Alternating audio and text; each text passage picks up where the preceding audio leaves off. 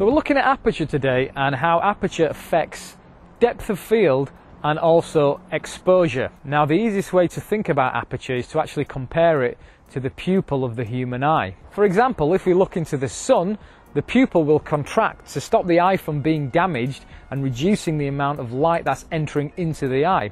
If we're in a dark environment, the pupil will actually expand to allow more light to enter into the eye. Now, we don't have control over the size of the pupil. However, when it comes to digital photography, we do have control over the aperture. The aperture is measured in f-stops or f-numbers, and the larger the f-number, the smaller the opening in the lens. The smaller the f-stop or f-number, the larger the opening in the lens. Now, lenses come with some information on them. First of all, we have the focal length, so in this case it's a 50mm prime lens, and then we have the number 1.8. Now remember, a small number means the aperture is large, and a large number means that the aperture is small.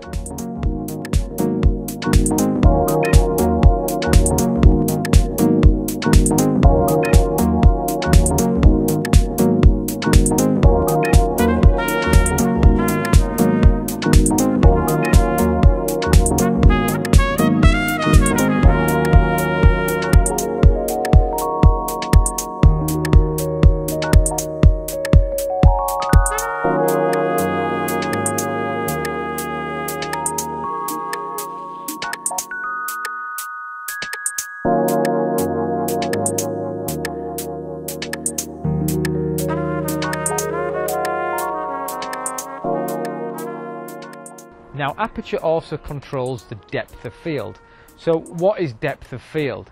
Well, at this moment in time, I'm in focus, and anything next to me, adjacent to me, will also be in focus. This is called the focal plane. Everything outside of the focal plane, in front and behind, in this circumstance is out of focus. That is because the aperture that we're using right now to film me is f2.8. So that's a low number, which means the aperture is very, very large. And having a large aperture means that the focal plane, first of all, this imaginary zone here in which everything is in focus, is very, very thin. So anything outside of the focal plane, in front, or anything behind the focal plane, in the background, will be out of focus and will become blurred.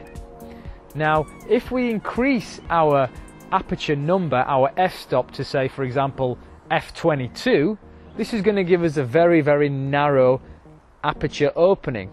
But essentially, this changes now the depth of field. So this focal plane, which was once very thin and very shallow with the aperture of f2.8, will now become larger. We'll have a deeper depth of field. So depth of field, essentially, it's the amount of the scene in relation to the focal plane, or where you focused on the subject, which is in focus. And if we have a large aperture, more of the scene will be out of focus. And if we have a small aperture, more of the scene will be in focus. Now, shooting with a large aperture gives us that really nice out of focus look.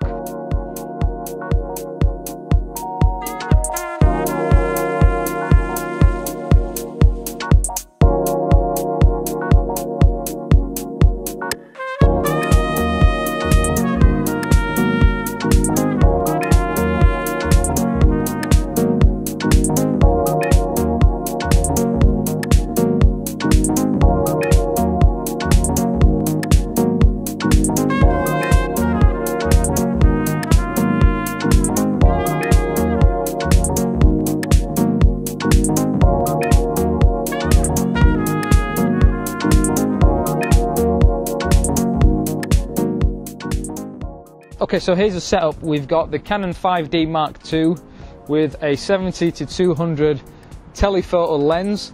This lens has a maximum aperture of f2.8. We've got the lens mounted on a tripod here to ensure that all our shots are going to be really nice and sharp.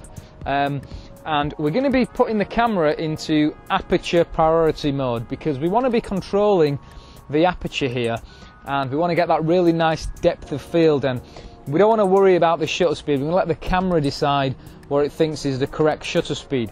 So we've got our aperture at f2.8, we've got our camera all mounted, ready.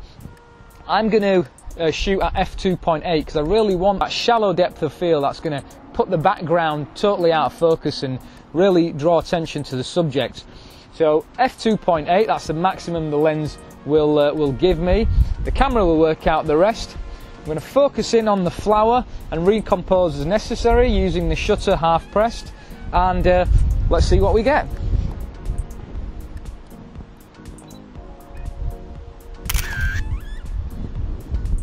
Absolutely gorgeous. Okay, so I focused right on the flower, and I'm actually using the central focus point. I'm not using multiple focus points. I've selected just the center point here, and I'm half pressing the shutter, getting that focus locked on right into the center of the flower with all the detail, and then I'm recomposing and adjusting the camera to get that nice rule of thirds going there so the composition is nice and balanced. Let's take another one. Half press focus, recompose,